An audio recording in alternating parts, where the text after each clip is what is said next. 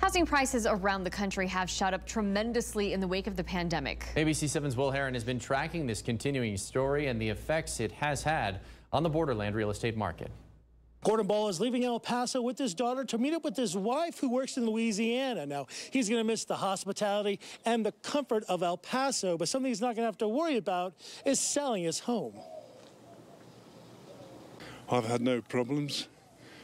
I think it went on at 5 to 12 last Thursday, and there was 6 appointments the next day. Anna Cosgrove with Amar Realty is handling the sale of Ball's home. Are houses on the market for now? Well, last year at this time, they were on the market between 50 and 60 days. This year at this time, about 20 days. According to MLS data for March of 2021, the median price to buy a home is $186,695. That is a drastic change from March of 2019, when the median price was $156,750, a jump of almost $30,000.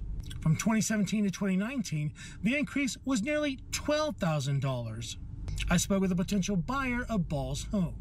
Un poquito frustrante porque cuando veo una casa. It's a little frustrating because when I see a house, it's already been sold or it's already in the process. And it's like, there's a lot of selling, but the people are just too fast to buy the houses.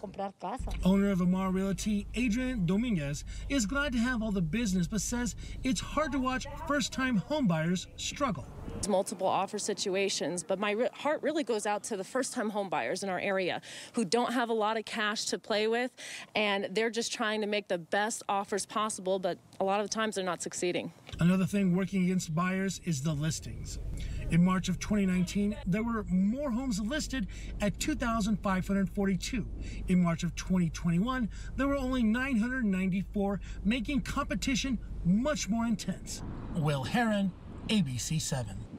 And Dominguez told ABC 7 she believes the low interest rate, out-of-town buyers, and the cost of building a new home have combined to create the real estate market that we're currently in.